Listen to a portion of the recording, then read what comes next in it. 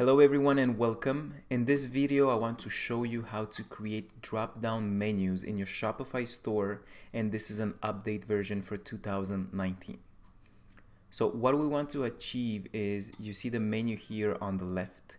You can create multiple levels inside your menu. So this will be level 1. You can open up the catalog link and have a level 2 and even have a level 3 or subcategories inside your menu. So we want to create this drop-down function in your Shopify store.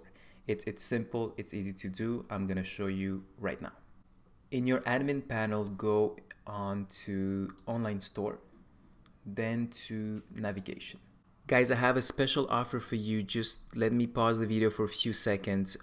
If you're interested in having a 1-hour consultation with me and 5 hours worth of free work on your Shopify store, this is all value at $575. It's pretty simple. All you have to do is subscribe to my channel, like this video, and comment in the comment section below. And you have the chance to be one of the winner each month. So please do that, and let's continue the video.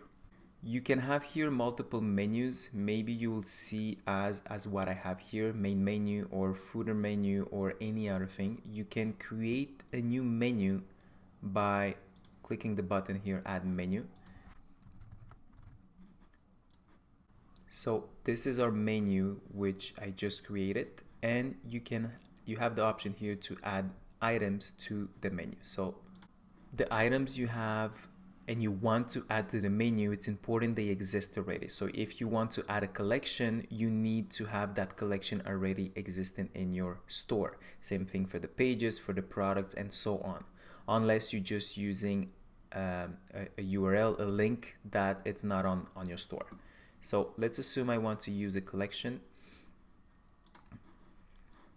And then I just do add. So this will be my first level. Let me just save this. So this is my first level, or the first links that I have in my menu. If I go on to my preview here, if I go into my preview here, if I click again on the menu, you see I only have Apple computers now. So now let's create a second level on this link. We go back to our navigation and we do add menu. We are selecting another collection and let's do add. So you see it added as another link. So this is still considered first level. Let's add a third one just for the example. So now I have 3 links in my test menu. What I want to do is put a sub link or a drop-down menu inside the Apple computer. So I can just drag and drop and just slide it a little bit right until you see the arrow from the Apple computers link. So if I drop it there and save, now if I refresh this, we have our desk link and we have the Apple computer who now has a drop-down link. So this is soap. And we can do the same for a third level. So now that we have Apple computers and a drop-down link inside Apple computers, you can continue adding inside the Apple computer link. Or you can also, so this will make it 2. Let's add a third one. And this one, same thing. You can drag and drop it. Same thing, slide it a little bit right until you see the arrow, and then you drop it there. So again, Apple computer is our first level, second level will be the soap, and third level it's about us. Let's save and refresh it over here.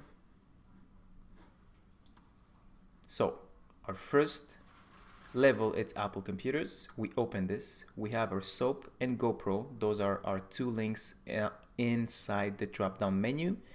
And we have a third link, which is our third level, about us inside the soap.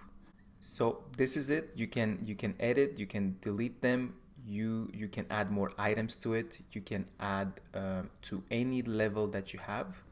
And you see again, I have 3 levels. So level 1, level 2, level 3. And you can do the same for any menu. And this is how you are able to create drop-down menus. So this is it. If you have any questions, please use the comments below the video to ask me anything you want to know about this video, about this process. I will take the time to answer. Also, don't forget to like, subscribe, and comment in the video. I will draw for free 1-hour consultation and 5 hours worth of work time, valued at $575 each month. So by subscribing, liking, and commenting on this video, you can win a $575 free value that I will draw each month. So please do that, and see you next time.